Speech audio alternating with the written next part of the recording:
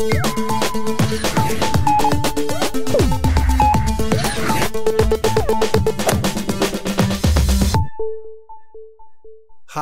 I'm Kenny Joya. Welcome to another one of my tutorials. In this video, I'm going to show you colors, or working with colors, in Reaper.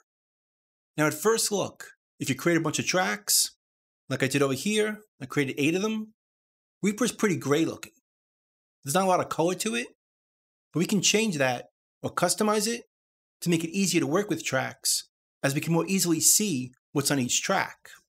If we choose customized colors for different things, we can work a lot quicker in Reaper. So let's add some colors to our tracks. Let's select them all by holding down Shift. Let's go up to the track menu. And if we go down here to track color, over here we can choose a custom color for our tracks. But let's not go to this one yet. Let's check out these other options. One of them is to set our tracks to random colors.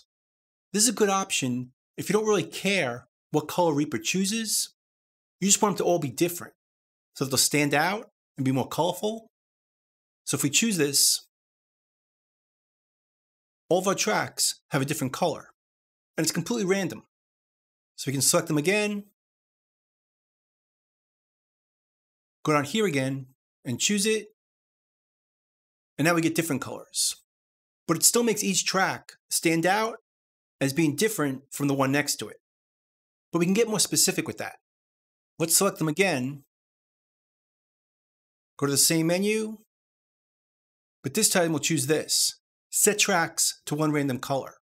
This is very useful if you want to separate a group of tracks, but again, you don't care what color you choose. Let's go back and let's pretend these first 4 tracks were drums. We want to make them all the same color, but we don't really care which color, as long as it's the same. So you can go to the same menu over here, or we can right click any of the tracks and go down here to track color and choose set tracks to one random color. That's going to make all those tracks the same color, but the color that's chosen is random. In this case, now they're all green. But again, they stand out or look different from all the other tracks, but they look the same as each other. So it's a good use for grouping tracks. And if we want to put the tracks back to the default, we can select them all.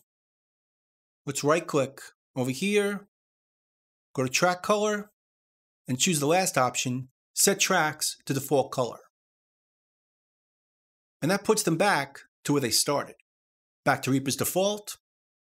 But now let's get into customizing specific colors for specific tracks. Once again, in my example, let's pretend these first 4 tracks are drums. Let's go to that menu, track color, and let's choose this option, set tracks to custom color.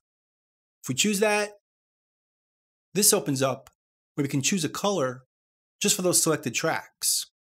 So let's choose green, make it a bit darker, and those are our drums. So now they look like this. Let's pretend this track is a bass. We'll do the same thing. Let's right click it and choose it from here. In fact, let's create a keystroke so we don't have to choose a menu each time. Let's go to our actions, type in track color, and right over here, we have set to custom color. Let's make this the letter C. Now we can just type that keystroke to open up that dialog.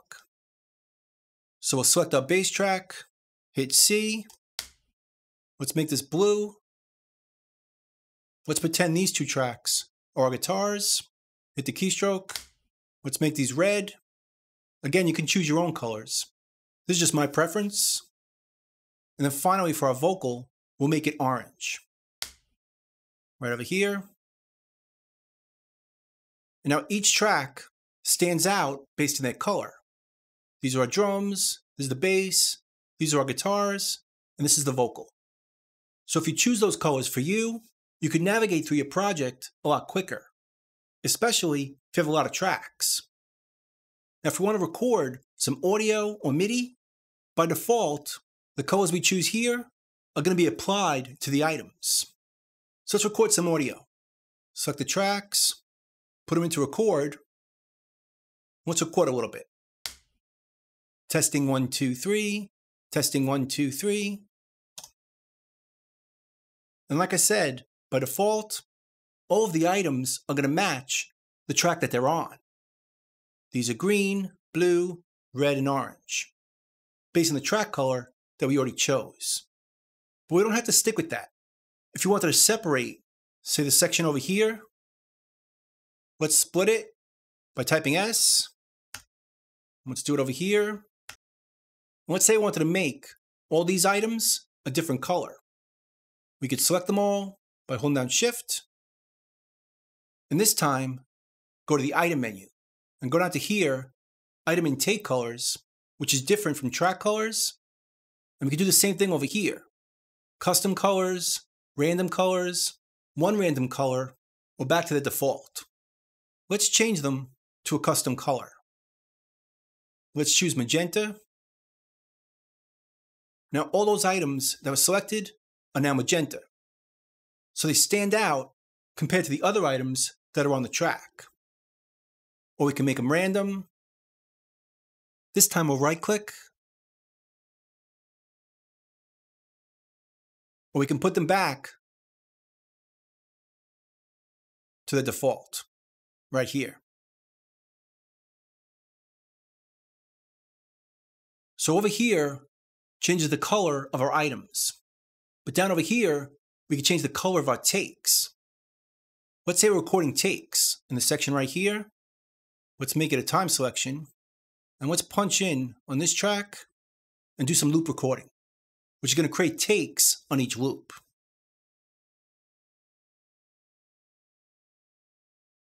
So now to see each take, type T. This one's green. This one's blue. This one's purple.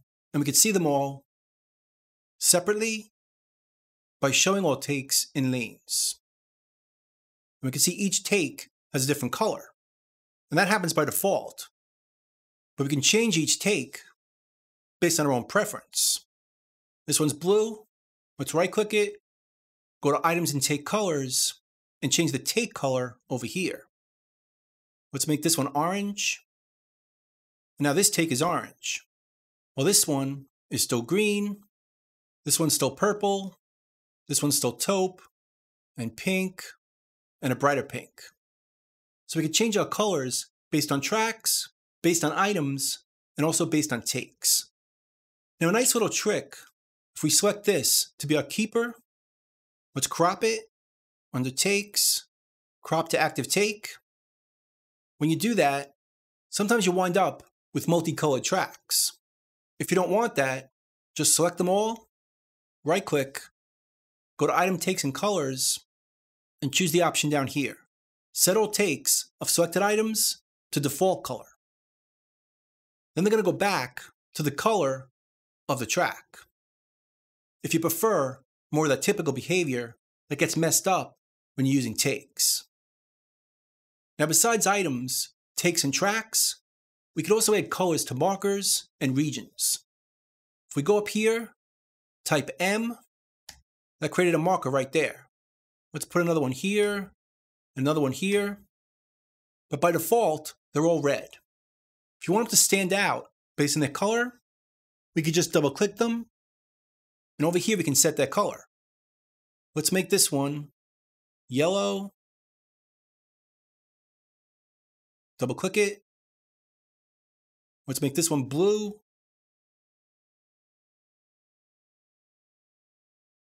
Let's make this one green. So they stand out separately from each other. Maybe a yellow markers are for verses, the blue markers are for choruses, the green marker could be for your bridge, and you can quickly see which marker does what. And we can do the same thing with regions. If we select from here to here and create a region, let's right click, create region from selection. By default, it's gray. Let's make another one over here, Shift R, and do another one over here, Shift R. All these regions are the same color. And again, they're different parts. Maybe this is the verse, chorus, and the bridge. like the markers, we can change their colors. So let's right click this one, edit the region, set color. Let's make this one yellow. Let's make this one blue. And this one green.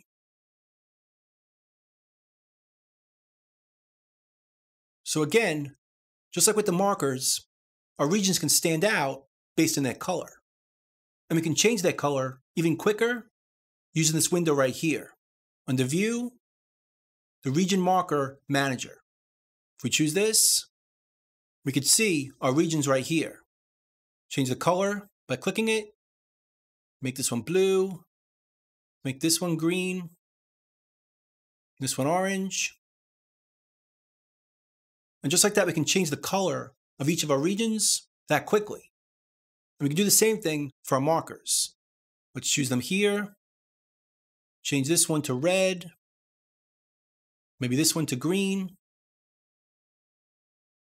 And this one to blue. And now we changed our marker colors right from this window.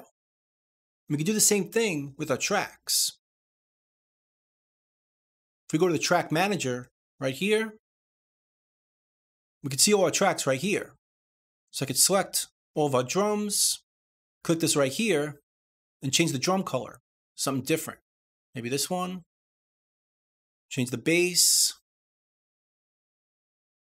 Maybe a little lighter. And the guitars. Just select them both, click it here, and change the color of the guitars that easily. So that's pretty much it. That's colors, or using colors in Reaper. We can use them on tracks, items, takes, and even on markers and our regions. So we can navigate around our project or recognize our tracks that much quicker. So I hope you learned something. I hope you can use it, and I'll see you next time. Thanks.